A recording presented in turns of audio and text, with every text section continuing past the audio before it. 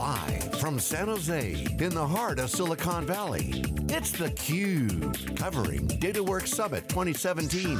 Brought to you by Hortonworks.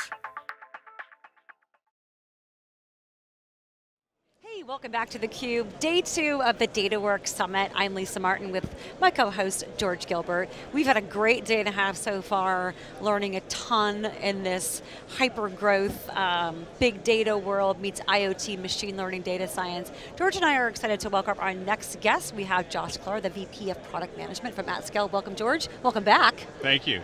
And we have Prashanthi Paty, the Head of Data Engineering for GoDaddy. Welcome to theCUBE. Thank you. Great to have you guys here. So, wanted to kind of talk to you guys about, one, how you guys are working together, but two, also some of the trends that you guys are seeing. So, as we talked about, in the tech industry, it's 2 degrees of Kevin Bacon, right? You guys worked together back in the day at Yahoo. Talk to us about what you've both visualized and experienced in terms of the Hadoop adoption maturity cycle. Sure. You want to start, Josh? Yeah, I'll start, and you can chime in and correct me. But yeah, as you mentioned, Prashanthi and I worked together at Yahoo, it feels like a long time ago, in a central data group, and we had 2 main jobs. The first job was collect all of the data from our ad systems, our audience systems, and stick that data into a Hadoop cluster. At the time, we were kind of doing it while Hadoop was being developed. And the other thing that we did was we had to support a bunch of BI consumers. So we built cubes, we built data marts, we used MicroStrategy, Tableau, and I would say the experience there was a great experience with Hadoop in terms of the ability to have low-cost storage, scale-out data processing of all of what were really billions and billions, tens of billions of events a day. But when it came to BI, it felt like we were doing stuff the old way. We were moving data off cluster and making it small. In fact, you did a lot of that. Well, yeah, at the end of the day, we were using Hadoop as a staging layer, so we would process a whole bunch of data there, and then we would scale it back and move it into, again, relational stores or cubes, because basically we couldn't afford to give any accessibility to BI tools or to our end users directly onto Hadoop. So while we really did a large-scale data processing in Hadoop layer, we failed to turn on the insights right there. Okay. Maybe there's a lesson in there for folks who are getting slightly more mature versions of Hadoop now, but can learn from also some of the experiences you had. Were there issues in terms of having clean and curated data? Were there issues for BI with performance and the lack of proper file formats like Parquet? What was it where you hit the wall? It was both. You have to remember this, we were probably one of the first teams to put a data warehouse on Hadoop, so we were dealing with big versions of like 0.5, 0.6, so we were putting a lot of demand on the tooling and the infrastructure. Hadoop was still in a very nascent stage at that time, so that was one. And I think a lot of the focus was on, hey, now we have the ability to do clickstream analytics at scale, right? So we did a lot of the back-end stuff, but the presentation is where I think we struggled. So would that mean then that you did do, like, the idea is that you could do full resolution without sampling on the back end, and then you would extract and presumably sort of denormalize so that you could essentially run data marts for subject matter, interests. Yeah, and that's exactly what we did. Is we took all of this big data, but to make it work for BI, which were 2 things. One was performance. It was really, can you get an interactive query and a response time? And the other thing was the interface. Can a Tableau user connect and understand what they're looking at? You had to make the data small again. Mm-hmm. And that was actually the genesis of AtScale, which is where I am today, was we were frustrated with this big data platform and having to then make the data small again in order to support BI. That's a great transition, Josh. Let's actually talk about AtScale. You guys saw BI on Hadoop as this big white space. How have you succeeded there? And then let's talk about what GoDaddy is doing with AtScale and big data. Yeah, I think that we definitely we took the learnings from our experience at Yahoo, and we really thought about, if we were to start from scratch and solve the problem the way we wanted it to be solved, what would that system look like? And it was a few things. One was an interface that worked for BI. I don't want to date myself, but my experience in the software space started with OLAP, and I can tell you OLAP isn't dead. When you go and talk to an enterprise, a Fortune 1000 enterprise, and you talk about OLAP, that's how they think. They think in terms of measures and dimensions and hierarchies. So one important thing for us was to project an OLAP interface on top of data that's Hadoop native. It's Hive tables, Parquet, ORC, you kind of talk about all of the mess that may sit underneath the covers. So one thing was projecting that interface. The other thing was delivering performance. So we've invested a lot in using the Hadoop cluster natively to deliver performant queries. We do this by creating aggregate tables and summary tables and being smart about how we route queries. But we've done it in a way that makes a Hadoop admin very happy. You don't have to buy a bunch of AtScale servers in addition to your Hadoop cluster. We scale the way the Hadoop cluster scales. So we don't require separate technology. So we fit really nicely into that Hadoop ecosystem. So how do you making the Hadoop admin happy is a good thing. How do you make the business user happy who needs now, as we were hearing yesterday, to kind of merge more with the data science folks to be able to understand or even have the chance to articulate, these are the business outcomes we want to look for or we want to see. How do you guys, maybe under the hood, if you will, at AtScale, make the business guys and gals happy?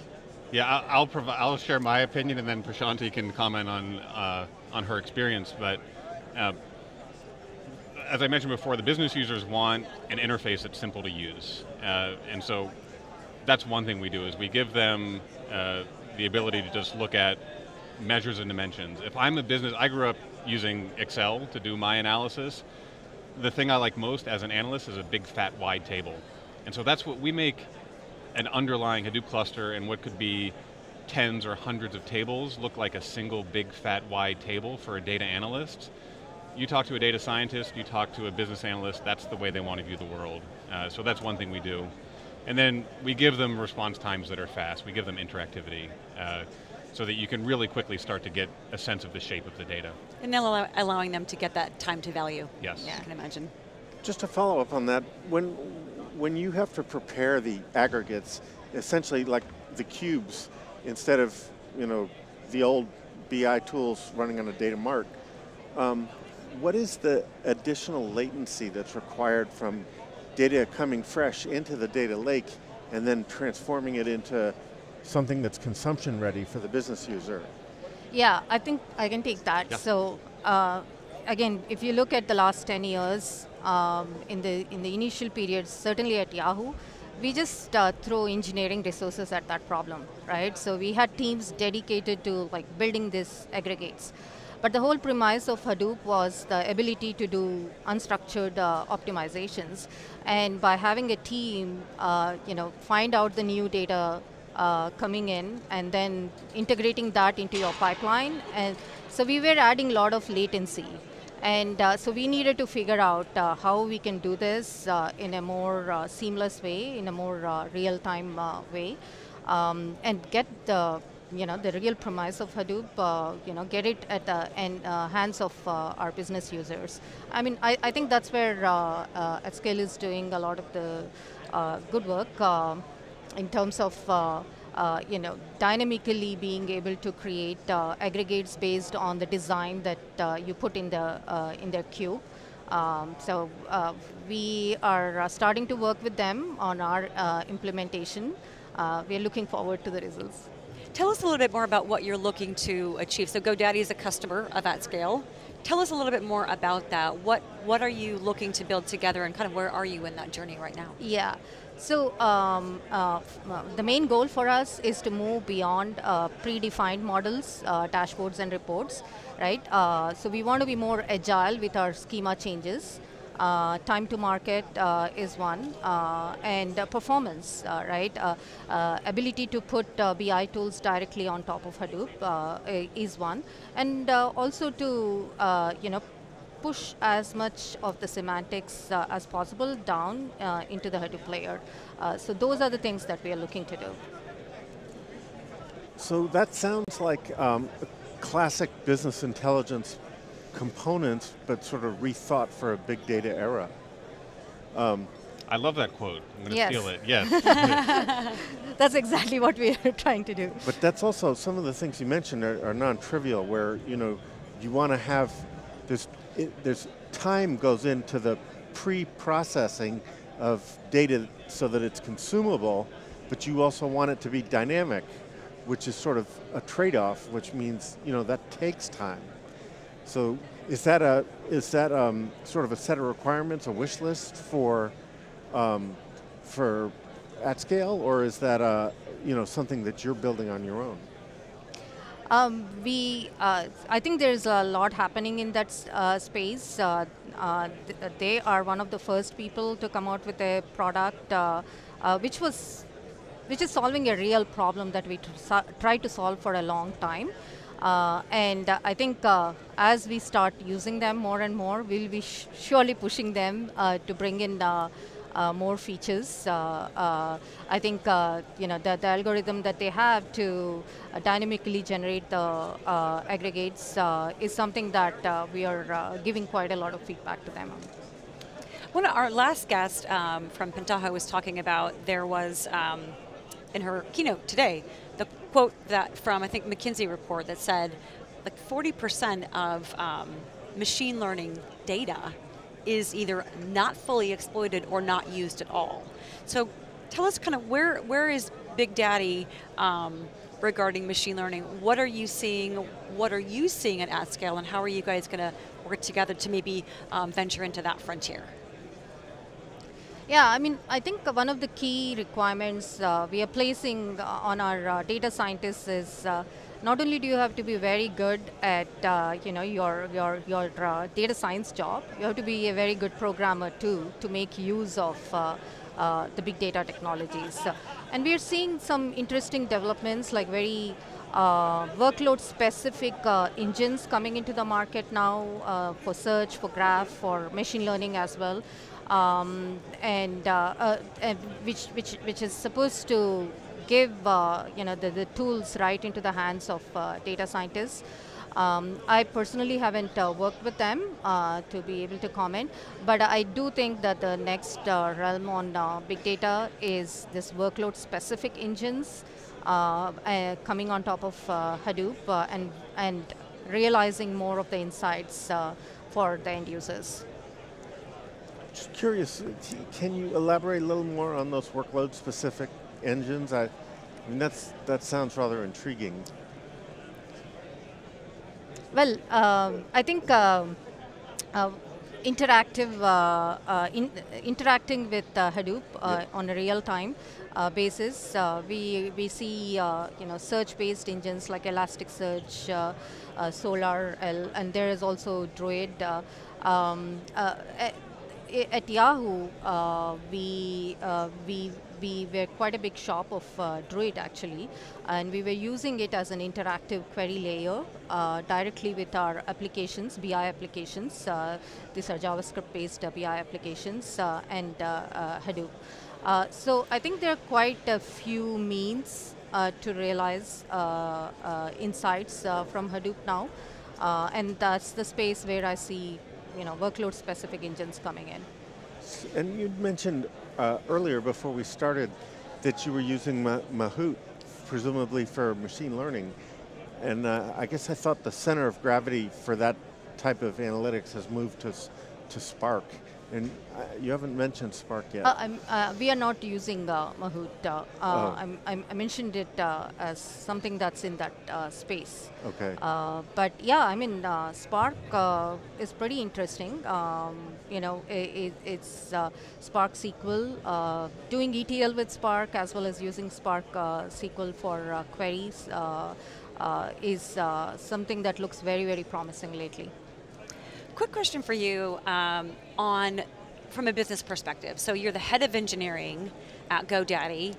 How do you interact with your business users, the C-suite, for example, where data science, machine learning, they understand we have to have, they're embracing Hadoop more and more. They need to really embracing big data and leveraging Hadoop as an enabler. What's the conversation like, or maybe even the influence of the GoDaddy business C-suite on engineering? How do you guys work collaboratively? Yeah.